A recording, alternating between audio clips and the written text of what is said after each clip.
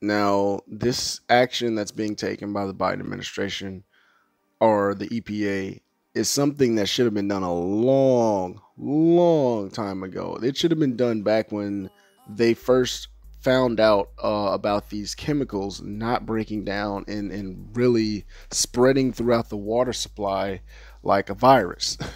So, if you don't know about these chemicals called PFAS, they are these. It's this chemical that's been used in so many different products. They're used in fire fighting foam, the foam that they use to put out fires. It's used in nonstick pans, some cosmetic products. What is that stuff? It's like water resistant products, non-stick. I mean, stain resistant carpeting, stuff like that. It's been used in all sorts of stuff, and now it's found its way into our drinking water. And it's been in our drinking water for years now, and I think at this point they said there's enough PFAS in everybody's. Like there's a small amount of PFAS in everyone's bloodstream. Like that is pretty bad. Or not everybody, but like almost a majority of people, or a good majority of people, have PFAS in their bloodstream. Maybe like 80 something, 90 something percent. Now, the Biden administration said they plan to take new action, or put forth new regulations for the toxic forever chemicals. Michael Reagan, the EPA administrator, wants to limit the class of chemicals that has been linked to cancer and is found in everything from drinking water to furniture. So it's everywhere. Excuse me.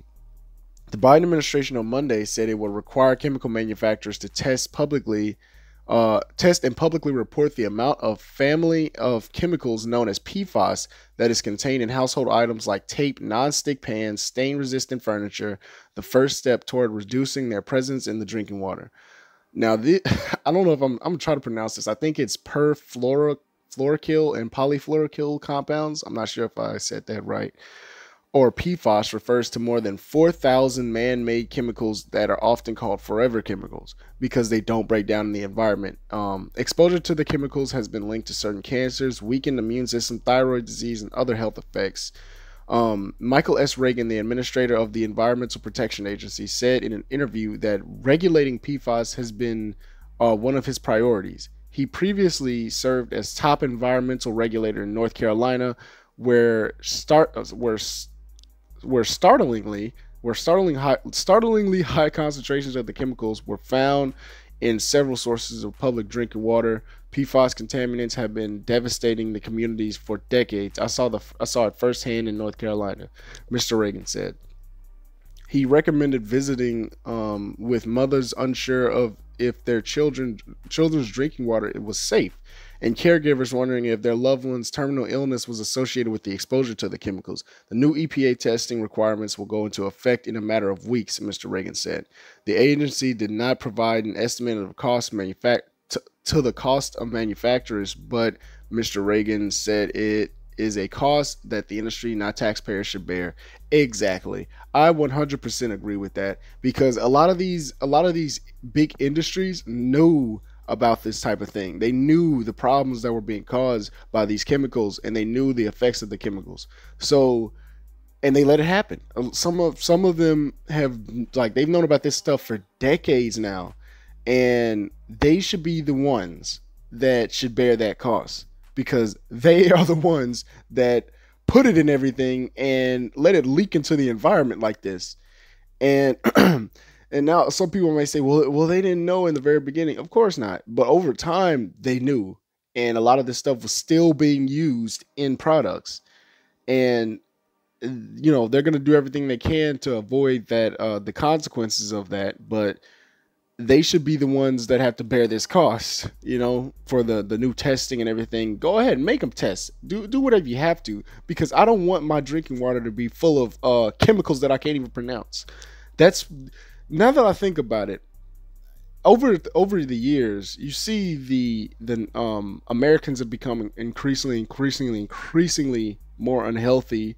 It doesn't seem like we have as strong immune systems as we used to, or not as strong immune systems as we used to, but there's more sickness out there. Like, people or just overall more unhealthy. And what we have consumed, it's like we don't know all that we've consumed, all that's in our plastics, in our bottles, our food, everything. It's so many chemicals out there that it just, thinking about it makes me just feel ill.